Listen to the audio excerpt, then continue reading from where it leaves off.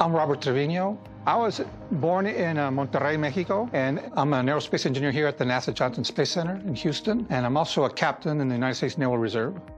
My first job out of high school was working at the San Antonio Airport, working on airplanes. As soon as I got there, I worked with a lot of engineers that told me, Robert, you need to go back to college and get your degrees. But I didn't have the math background that would allow me to start engineering careers. I went 2 years at San Antonio College, where I took a lot of my math classes.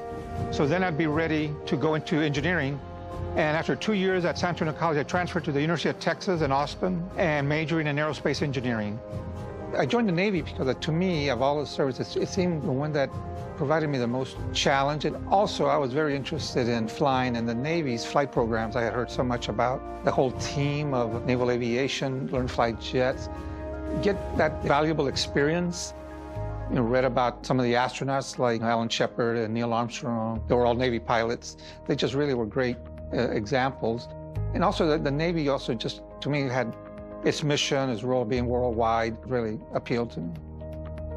The Navy Reserve is a critical part of the overall United States Navy. We have the active duty component, and then we have the Naval Reserve, which are units that have a similar component in the active duty that, if needed in national emergencies, we have crews that are fully trained in the reserve that could augment the active duty units. To me, just being part of that team, the camaraderie, the spirit of the Navy was really hard to give up. I wanted to pursue my career with NASA, but I did not want to completely give up with the Navy. And the Naval Reserve, to me, was the best opportunity to have both worlds, to serve both the Navy as a reservist and continue my career with NASA. Now I work in the Crew and Thermal Systems Division, and my main area was what we call extravehicular activity, which means working outside the pressurized environment of the spacecraft. So I do try to engage with students whenever I can. I mean, it is critical that we pay attention to our young people in mentoring them about all of the opportunities they have in science, technology, engineering, and math.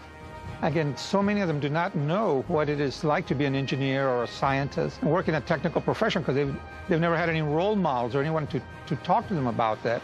When you talk to them about some of the things that you've done and maybe bring in some hands-on, I usually try to bring some spacesuit equipment and show how it's designed, how it works, and then they get more interested.